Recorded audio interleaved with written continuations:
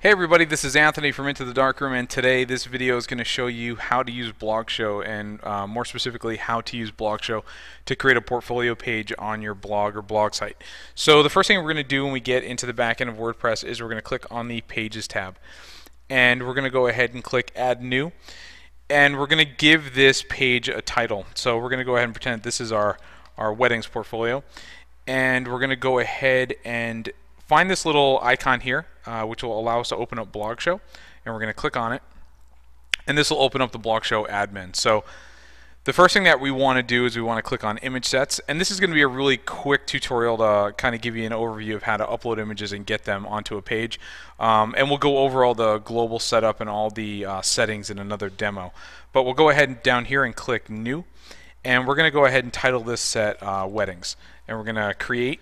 And you'll see our set over here, Weddings, has been created. So when we click on it, we get all our options to the right. So the first thing that we want to do is we want to click Image List. And under Image List, this will allow us to upload some images. So we're going to come down to the bottom and click Upload. And we are going to add files from our computer. And I've already cropped these and saved them web ready, so they're all ready to go. I'm going to select them and I'm going to open.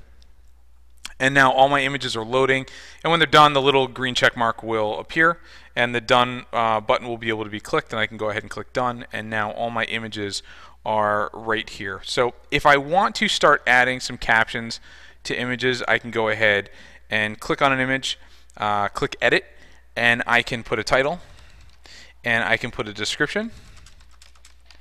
And this is great for search engine optimization. It's also great for just informing your clients of things that are going on with these images. Now, if I click Save Changes and I have a description in there, it's going to go ahead and display that when we look at the images later on. So keep that in mind. But again, it's great for search engine optimization. I suggest you come into at least some of them and SEO them with some text. So now that I've showed you how to add some text to them, I'm going to go ahead and reorganize them by clicking the Sort button down here. So I'm going to start moving some images around and organize them the way they want. And once I have them ordered the way I want, I can go ahead and click Save. And so it'll reorganize my images here. So I have my images in there, and now what I want to do is I want to actually see them on the page. So I'm going to come to Insert. And I'm going to show you how it looks in a few different ways. So the first thing I'm going to show you is with no options. So we're going to embed this slideshow with, or this Blogshow set with no options. So it's not going to be a slideshow. There's going to be no toolbar. It's going to display them just as if you were to just upload images. But this is a great way to just bulk upload images to any page or post. So I'm going to go ahead and click Insert into Post. And that's the first option. So it's going to go ahead and give you this little string of text here that will help you understand where it's located. You can put your text above or below it. It really doesn't matter. But I'm going to go ahead and put some other options in here. So I'm going to open up the Blogshow admin again, and I'm going to click on Weddings, and I'm going to embed it as a slideshow, and I'm going to go ahead and insert into Post. And that's my second option there. And then I'm going to go ahead and I'm going to display a third option, which is going to be to embed as a slideshow. I want it to show the toolbar, which will have the thumbnails and stuff, and I want it to autoplay. So I'm going to go ahead and insert this into Post. And I have the three basic options that you have with Blogshow right there for us to take a look at. So I'm going to go ahead and hit Publish, and we're going to see what these look like.